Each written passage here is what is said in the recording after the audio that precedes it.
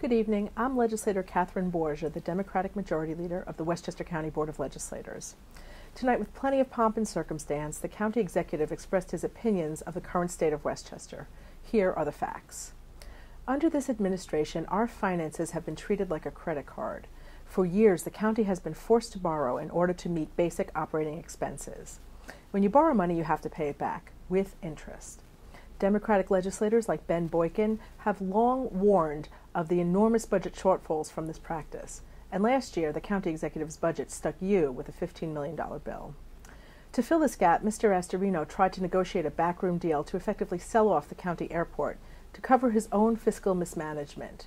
For a brief cash advance, Westchester would have lost millions in revenue in the long term. Instead, Democrats compelled the administration to conduct a fair and open process. Legislators like Lyndon Williams are working to ensure that any proposed airport privatization plan is the best deal for all Westchester taxpayers, even if that means no deal at all.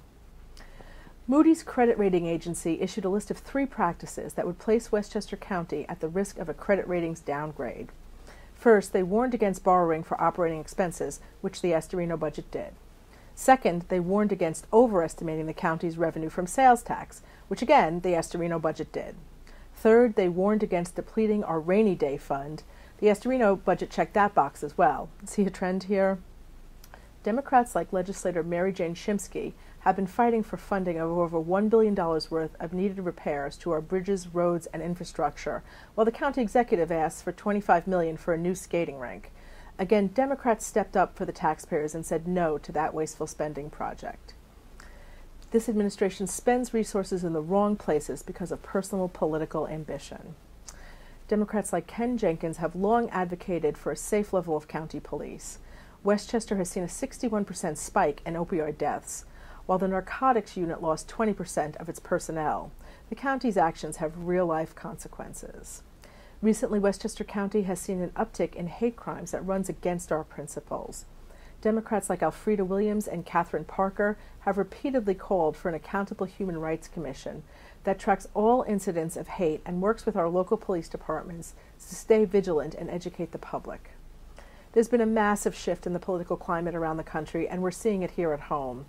I am in awe of the efforts taxpayers are making around Westchester to make their voices heard and to hold those in office accountable. The Astorino administration has fully embraced the agenda of Donald Trump, and these are not the values we as Westchester residents stand for.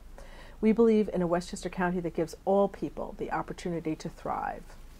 While Mr. Astorino welcomed and justified a gun show where Nazi and Confederate memorabilia was sold, we stood with thousands of taxpayers against this misuse of our county facilities. Democrats are working hard for the creation of good jobs on innovative projects like the Biotech Center development at North 60, while providing opportunities for minority and women-owned businesses. We also believe in just proposals like paid sick leave, so workers won't have to choose between earning a day's pay or taking care of their health or the health of their loved ones. Every day we're fighting to empower families. That's why we're working with local leaders from around the county on a task force that tackles issues like transportation and have proposed common sense measures like a drug take-back bill aimed at combating the scourge of opioids in Westchester. Our vision for Westchester embraces immigrants in our community. We've introduced the Immigration Protection Act to help build a relationship of trust between our immigrant neighbors and the local police, while also taking a stand against the inhumane treatments by the Trump administration. Lastly, we need policies that will put Westchester back on sound fiscal footing. Passing democratic initiatives and putting wasteful lawsuits and pet projects behind us is the right place to start. Westchester County is our home. Where Rob Astorino's policies have set us back, Democrats have the plan to move all of us forward together. Thank you.